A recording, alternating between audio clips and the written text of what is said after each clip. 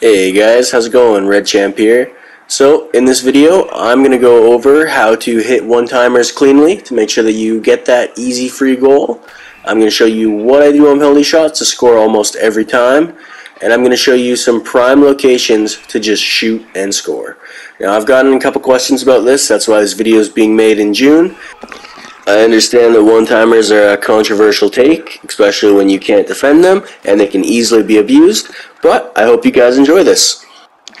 Now, I've helped a lot of people in Discord DMs, and I've done a lot of one-on-one help, but this is going to be a general video to just try to spread the information out there, and let's get right into it. So, coming up here, you're going to see me cross over. I start to hold L2 or left trigger depending on which console you are playing on, and you'll see that I line myself up in between the dot and the hash marks. That's going to be your prime real estate for scoring.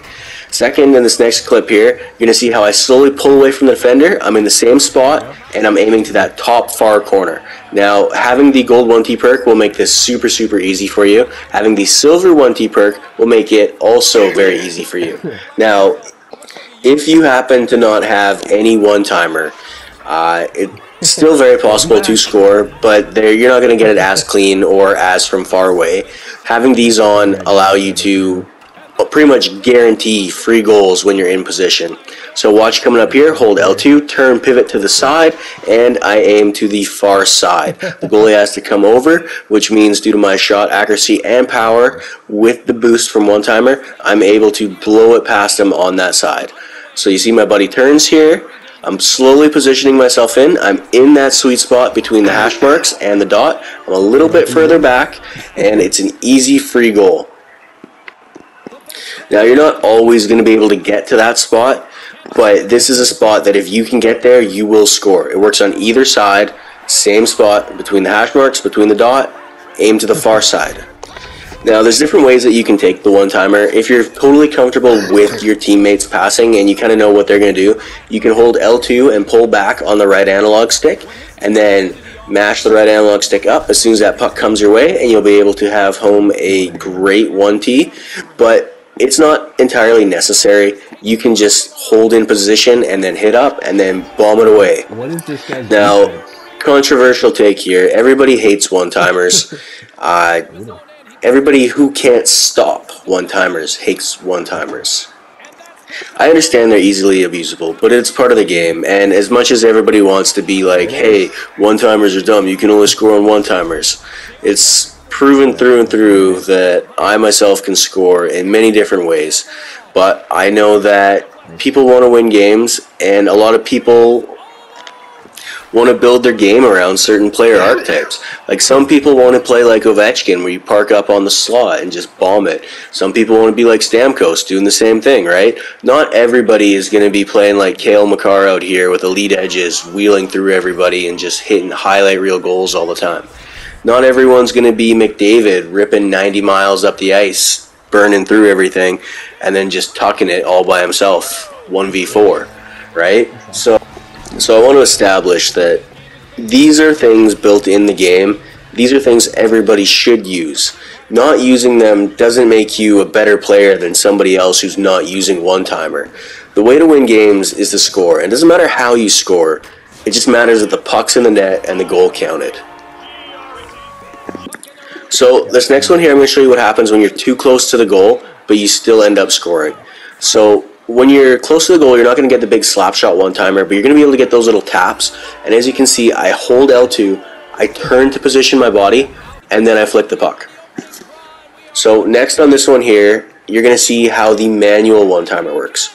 So I'm circling around here, my buddy's holding L2, he pulls back, and then he winds up as the puck's coming to him. And this year's been great for that, because in previous years, when you wound up for a one-timer and you swung up, your guy would fan on the puck if the puck hadn't reached you. Now you can kind of put it in a queue, and what happens is your guy's not going to swing until that puck is loose and released. So you can pre-prep and get off some wicked shots. However, it will be pretty obvious to the other team that you are winding up for a one-timer.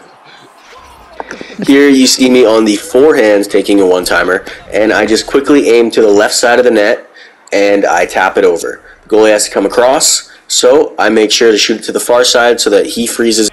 So this penalty shot in particular is versus human goalies. This is what happens when they get caught deep in the net if you just want to shoot. So this goalie stays super far back, and because of that, I'm able to rip this high and tight to the post on the far side.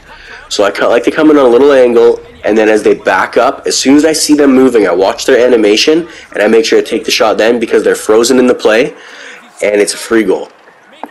This next penalty shot's one of my favorites. It's simple and clean. It's not super glitchy or anything. It's just a well-placed shot.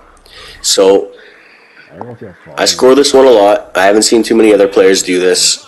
You come in, you slow down, watch the goalie's animation. As soon as he drops in the butterfly, you're going to cut to the left or the right, depending on what hand you are, and then you're going to shoot it to the low corner on the opposite side.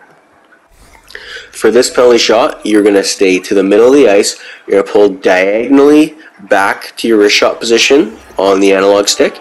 You're going to go forehand, backhand, forehand. And what that's going to do is freeze the goalie and let you get an easy goal. CQ is a super good perk that helps with all of these. It makes everything super cheesy. It's not necessary, but it is one of the meta perks, and it is super strong. This penalty shot in particular utilizes the backhand. So this one is all about patience, and what you're going to be able to do here is just walk in. You're going to move your stick at least 3 times to be frequent. You're going to go wide on the outside, and you're going to cut across. And then as the goalie goes to butterfly down, you can just reach around him, and you can tuck it past him. Now, you see there I got a little lucky and I dodged the poke check. Half the time that'll happen. Half the time you're just going to be able to skate right in and just tuck it past him. But you got to make sure that you go wide past the net there. Next, for this one here, forehand, backhand, forehand, easy snipe, easy goal. This is what you do on breakaways. Similar to penalty shots, but you won't have to worry about setting up and getting the goalie's angle. The goalie will usually pulled out of the way. So, here we go again.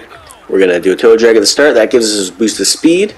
You're going to come in, forehand, backhand, forehand, easy goal. Right? So once you get that one mastered, that one is a go-to. That should be your default breakaway / penalty shot goal, and that will give you an easy goal 99% of the time if you do it appropriately. Next, I'm going to show you guys a sweet spot for scoring. Last year was all about the short side. This year, it's about the far side, low blocker, or low glove. So when you're coming out of the corner, you can hold it on the wrist shot position and then shoot far side. Now, there is a little glitchy version where you can just circle around the net and glide in front and skate it past the goalie, but this one is the legitimate shot version of it. So you'll see here, a little teaser for a video with Carpeg coming up. We're going to hold on the forehand, come across, and rip it low blocker. Once you get that one down, you're going to be lethal all around the ice. Now, this one is a old NHL goal. Some of you guys should be familiar with this one. You are going to curl the puck behind your back, and then you're just going to rip it past the goalie as you skate by him. So what this is going to do is put your stick position behind your back, and you're going to skate past the goalie, which will freeze him up, and you're going to shoot it past him. So you're going to see a big curl here behind the back, skate across, and easy goal. And finally, I'm going to throw in the cheesiest 100% goal you can get in this game. This is the Datsuk. So as you're coming in, you're going to skate across the net. You're going to click in your red analog stick, pull down on it, and while you're pulling down, you want to hit R1, and you will be able to dump the puck over the goalie every single time if your positioning's done right. When you have this one mastered, if you have the stats to pull it off, you can get a guaranteed goal every single time. Next, I want to show you how to score without the one-timer perk every single time when you receive a pass without just bombing it. So here I don't just shoot it right away. I skate back into the pass I received. I cut across. That freezes the goalie. Easy goal. Thank you guys for watching. Remember to like, follow, and subscribe. And be sure to check out the TikTok as we're constantly posting over there. This is a video that I should have made at the start of the year, but it's here now. I hope you guys can enjoy it.